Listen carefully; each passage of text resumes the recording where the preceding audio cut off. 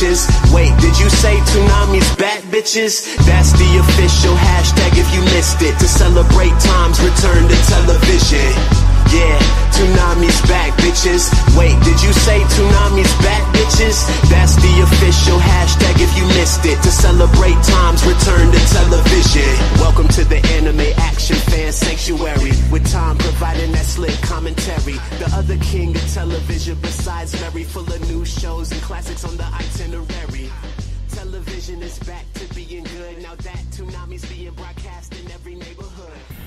Hey there, anime fans! Welcome to the first video of Otakon. I don't know if you can look at me and see it. Well, first I'm with the great Charles Dunbar. Otakon. I look ragged because this is my first Otakon, and I thought, oh, I won't be overwhelmed. Oh no, your first Otakon is going to kick your ass up one side of the street and down the other, usually while you're waiting in line, up one side of the street and down the other. Well, I didn't have that because I had press, which made everybody want to kick my ass. Up one side of the street and down the other. I didn't have that problem either. I panels line skip out when I was up out. It took me more time to get the Kill la Kill panel from my phone to my computer than to get from the line to the reg. People are calling this LineCon. But no, LineCon will forever be Anime Boston 2008. Because if you have to wait in line 4 hours, it does not pale in waiting in line for 10. 10 on Saturday. I have been corrected, but you know. That's LineCon. I was glad I was not part of LineCon. I got my badge the night before. Well, you know, to start off this video, I thought we'd finish the questions we didn't get to at Anime Next. So the next question, you know, we finished off talking about whether the Japanese companies got it, and I remember Gerard said, was Gerard or Gerald or Daryl? It was Daryl. As I said before, and remember, I am horrible with names. Well, one of them is big and Austrian, the other is not. No, they're just pronouncing names. It's my gimmick. It's like John Cena's "You Can't See Me." It's my "You Can't See Me," except that I can't say your name. But you know, he had mentioned something. I was going to segue to the next question, which is why can't harem and ecchi get more respect in this country? I think harem gets enough respect. I watched Love Hina. I watched Oran High School Host Club. I haven't watched, but I've read bits of Negima. So I would think that harem gets plenty of respect in this country. Ecchi, I don't want to touch on the 10-foot pole.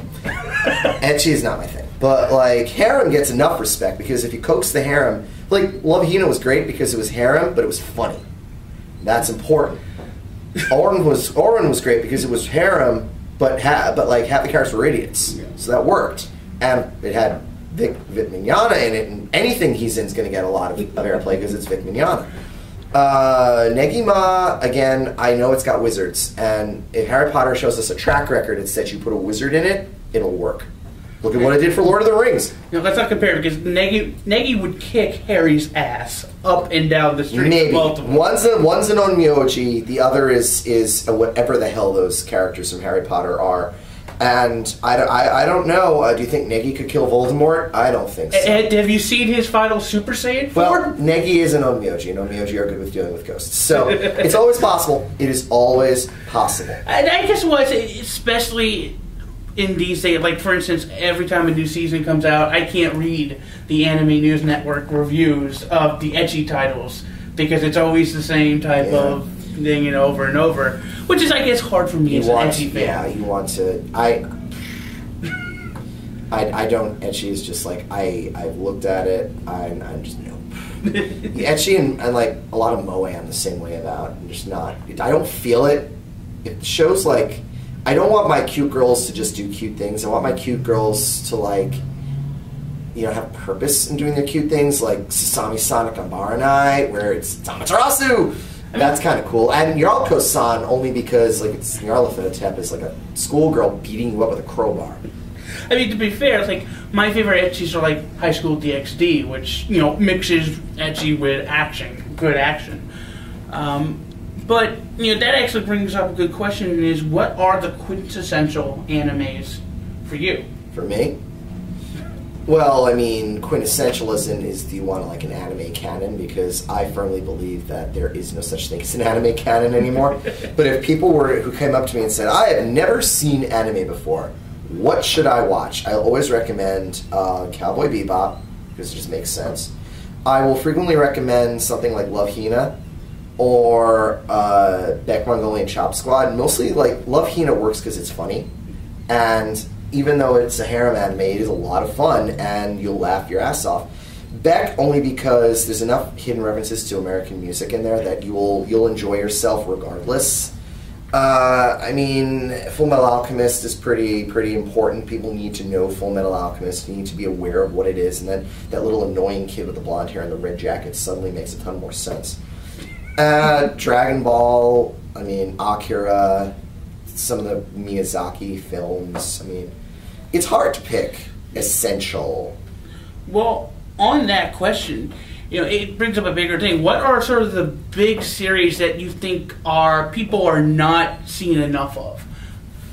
Outlaw Star. Seriously, Outlaw Star. I love that show. That show is one of the shows that really got me into anime.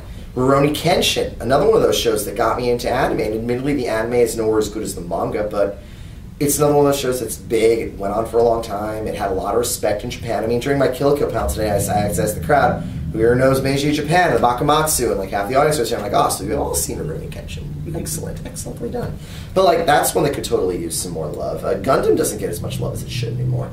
Gundam, it's not like Gundam ever got like all the love. I mean, Gundam Wing got a lot of love, but then Seed came out, and Seed was just so like niche, even though it was not. I loved Seed. Seed is like my favorite Gundam side story. It's probably my favorite Gundam story, period. Yeah.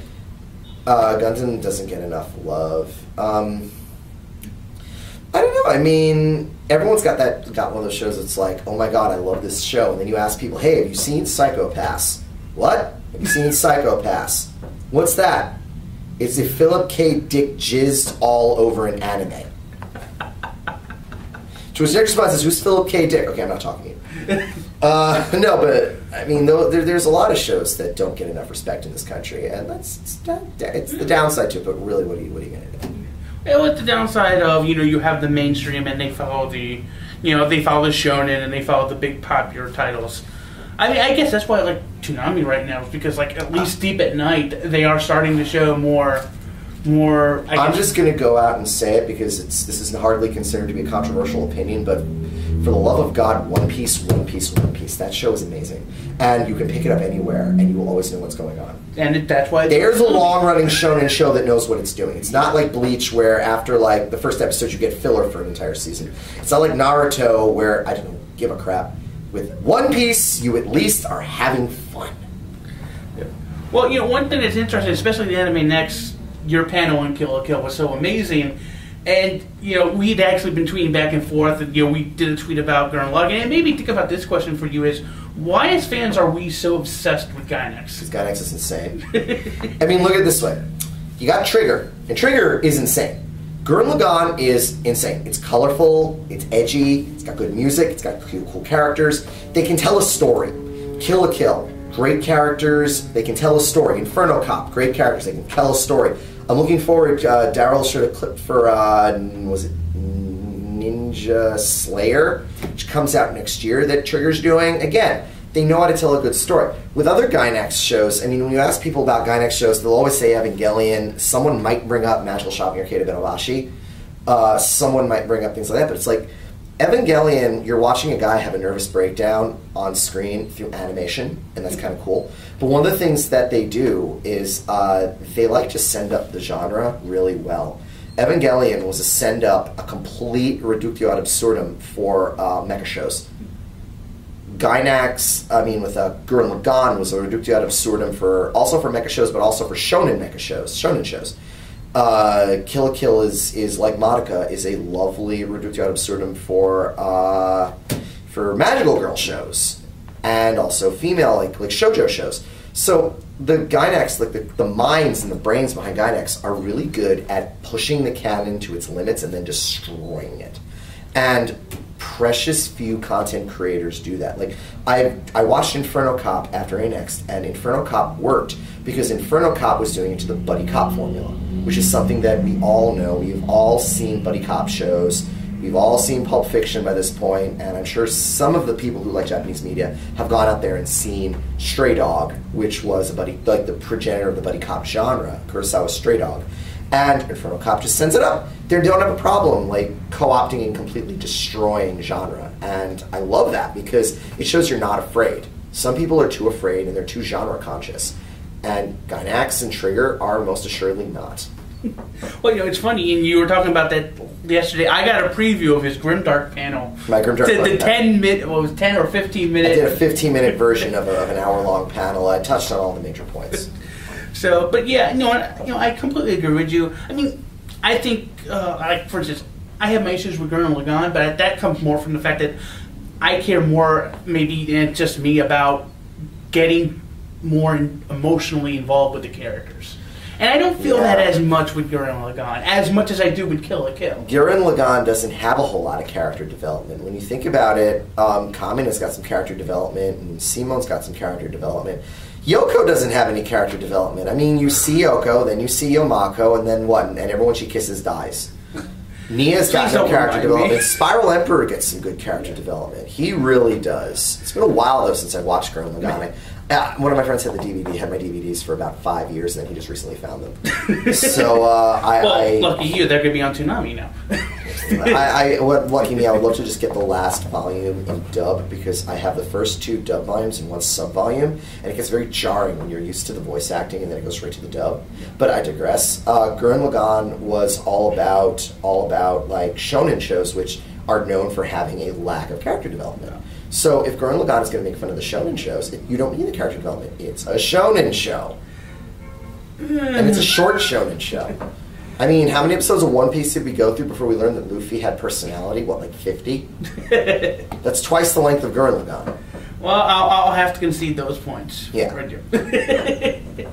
Now, contrast this with a shoujo show, which is all about getting to know your characters. You understand every single one of like Usagi's eccentricities within 10 minutes of watching Sailor Moon, because they just throw it at you.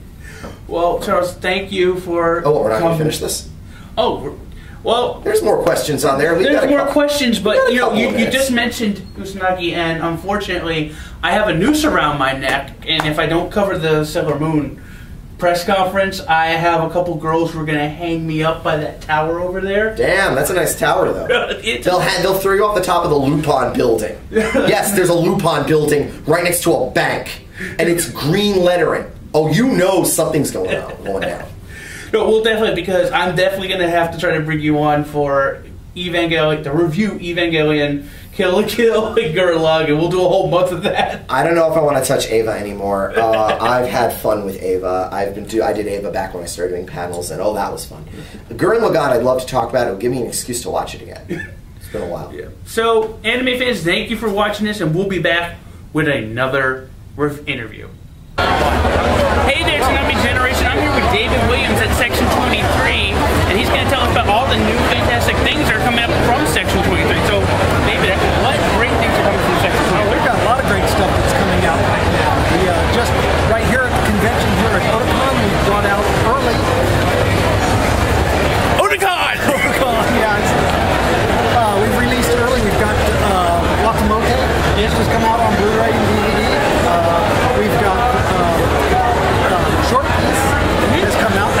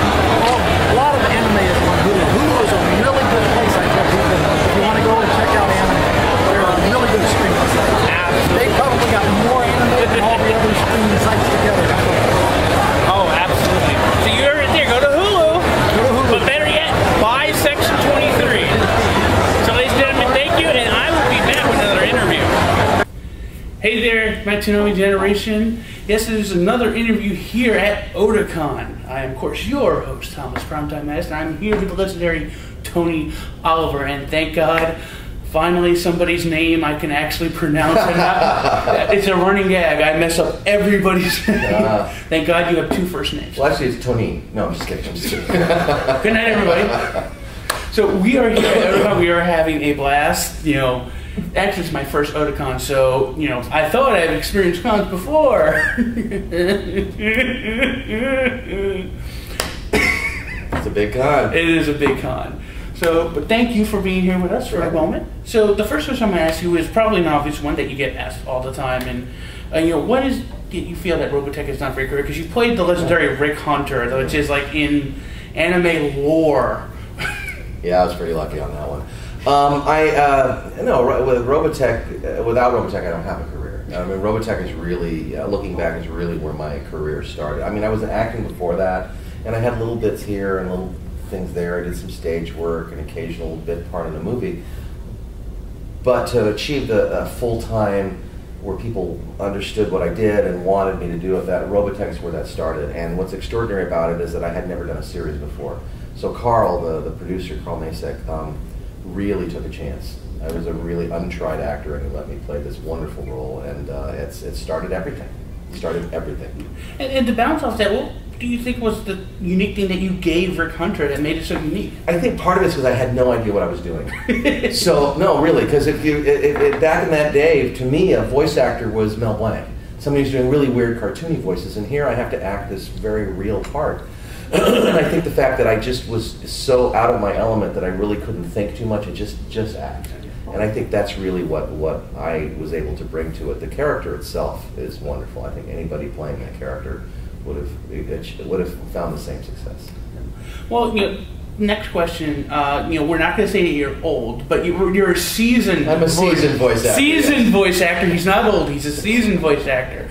So you've pretty much been as it started to rise. So for you, what do you feel has changed the most since you started voice acting to now? The fandom. The fandom when I first started, you know, Robotech aside, because Robotech was what really started this mainstreaming.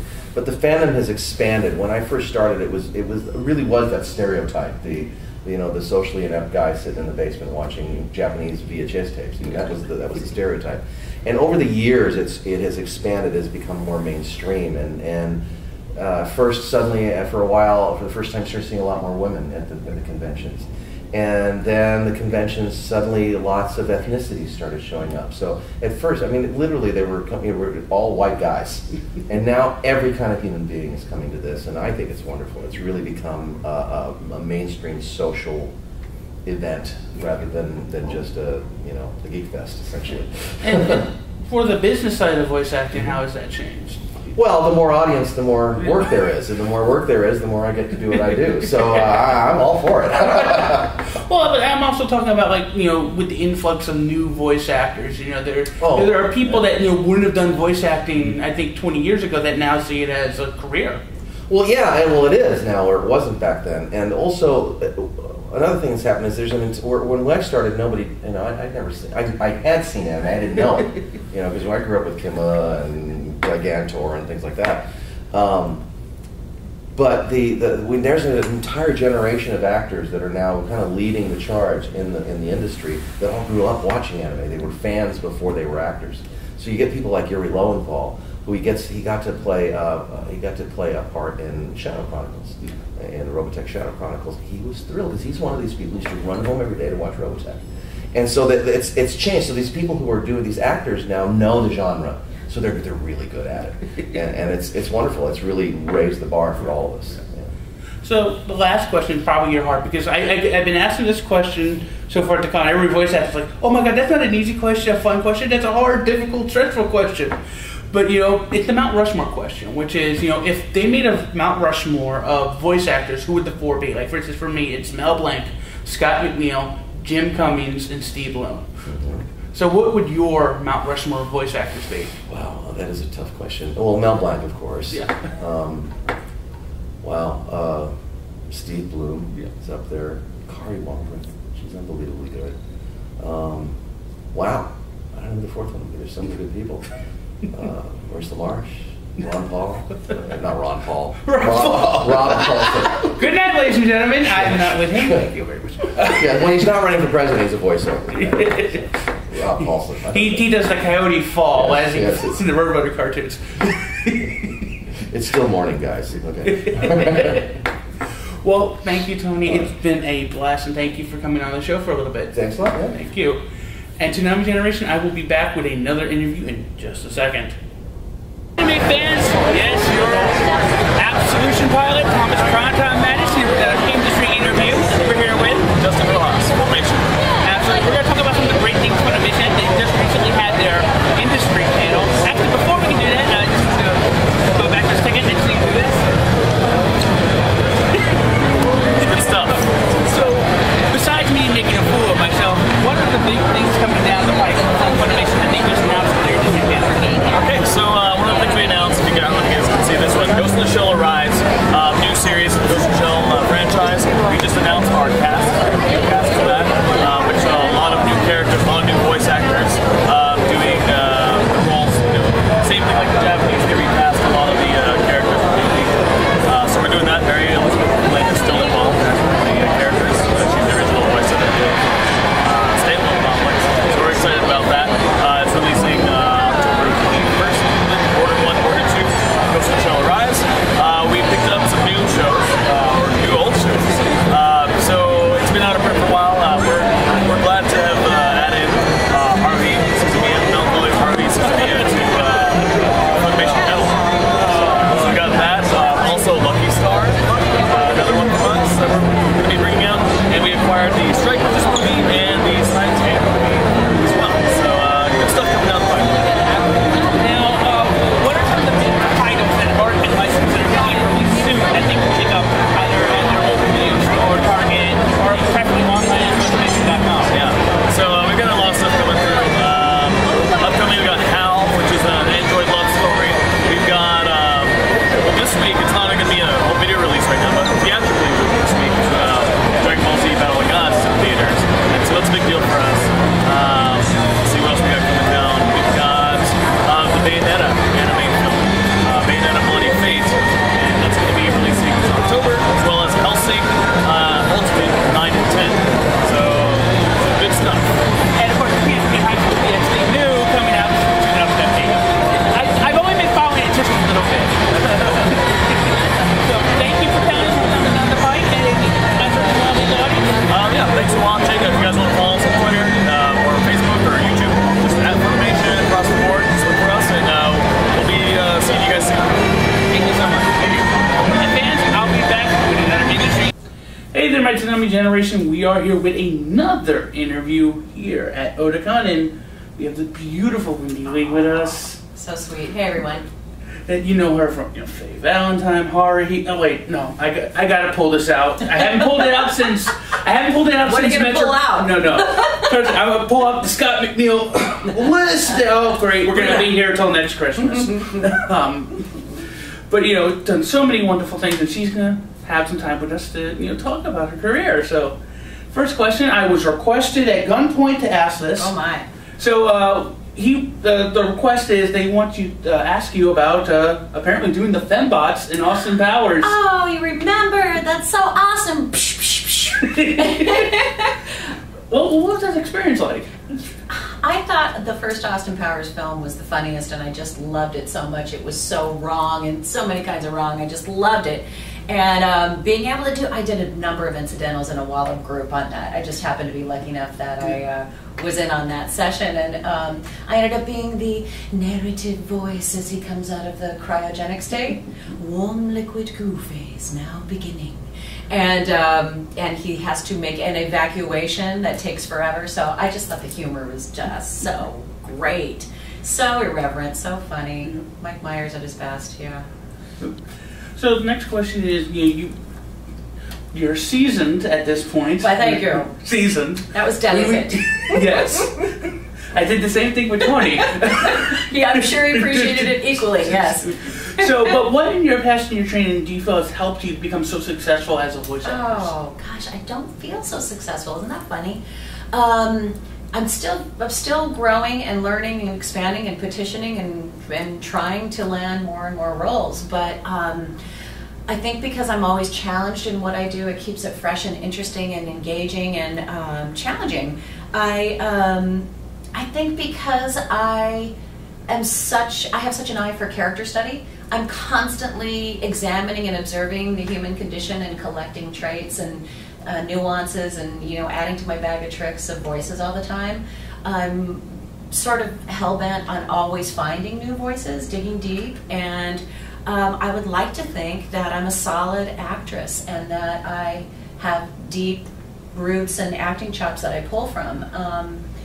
I really just want to be able to produce great quality work, and I think having a lot of diversity in many different characters has given me great opportunities to hone that. Oh, absolutely. Well, with that being said, is what type of characters do you like to play in the booth? They have you. There's Coco Sue, there's Faye Valentine. You run the gambit. That's the challenge. That's the goal. Not to be typed, not to be stuck in just one niche of voice type. A lot of actresses complain about feeling that they are typed out, and I really am determined not to wiggle loose of any kind of trappings of being typed. So I'm looking for, I call myself a passionista. I'm looking for the most passionate aspects of life. I want high drama and high comedy. So I want big, funky, ugly pratfalls, and I want, rich, deep, emotional crying scenes. Everything in between. I mean, I just love being an actor and conveying the human condition. Well, speaking of the comedy, you've done pretty much everything behind the scenes. So, what are some of your favorite funny stories in the booth or behind the scenes? I don't have a lot of them. Ironically, as glamorous and fun and exciting as our work seems, it's very not glamorous. It's very unglamorous. It's we are pressured. We have a lot of high pressure to have a tremendous amount of outcome per hour in a very efficient, short amount of time. So we have to deliver very quickly. And post-production always has a small budget. Once a title is complete, there's no money left. So everything is done very, very cheap. And there's a better way to say that. Very affordably. So economically, let's say, restart.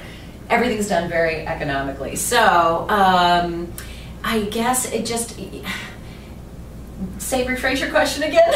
Well, basically, because I know voice actors and actresses, they'll leave, I guess, voice bombs to where they say something funny for the voice actors. Our outtakes. Yeah, our brilliant. outtakes. Oh no, we kind of have a competition going in different environments with different shows and different combinations of people to see who can out-funny each other. So lots of racy, dirty senses of humor are rampant in my sessions.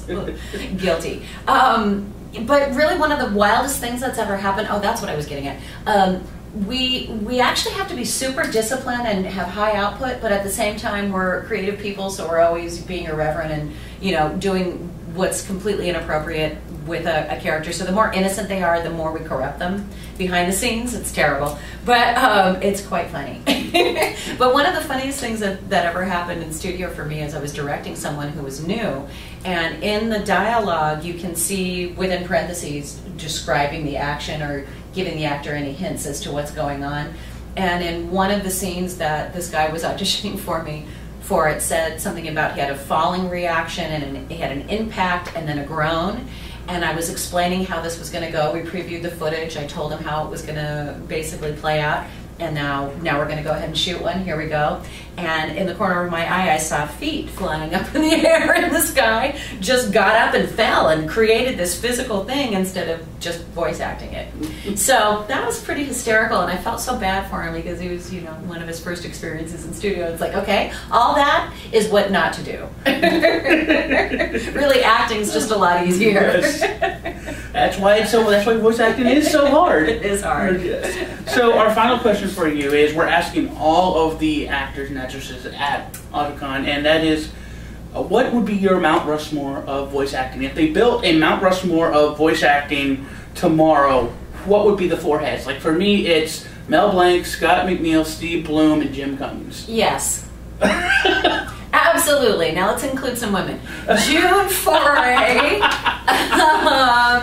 Gosh, how, at times, like, I don't know. God, I haven't had that many women, have I? Yeah, June is a big one for me because I grew up on Fractured Fairy Tales and, you know, Warner Brothers and Hanna-Barbera. So I think it's important to include some of the classics. But yeah. Yes to all of those. Wow. And obviously, you'd be, or at least you'd be in close competition there with all the work you've done, because you're now, recently read that you're now, like, what, have the most voice acting credits, at least in America? English, yes, English. Right, American, yeah. Which, wow, to beat Scott, because I know Scott has tons. It's like, when I make the joke of, we're going to be here until next Christmas, we're not joking. Get out your jingle bells. Yeah, Yes. I hear you, yeah. So, but thank you for taking some time for, you. you know, it's been a long day for her. So thank you for staying with us, and, you know, I hope you enjoy the rest of your time. Absolutely. Thank you so much, and thank you for your support, and see you, Space Cowboys. And we'll be back with another interview. Toonami's back, bitches. Wait, did you say Toonami's back, bitches? That's the official hashtag if you missed it. To celebrate time's return to television. Yeah, Toonami's back, bitches. Wait, did you say Toonami's back, bitches? That's the official hashtag if you missed it. To celebrate time's return to television. Welcome to the anime action fan sanctuary, with Tom providing that slick commentary. The other king of television besides Mary, full of new shows and classics on the itinerary. Television is back to being good now that Toonami's being broadcast in